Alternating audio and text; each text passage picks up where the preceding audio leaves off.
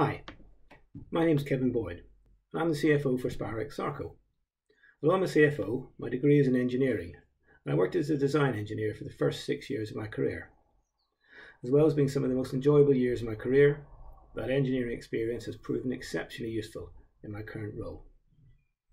When I was at university, we only had one woman in a class of over 100. This is why, if we want to get women into senior leadership roles in engineering, which we very much do, we need to encourage many more women into what is an exceptionally rewarding profession.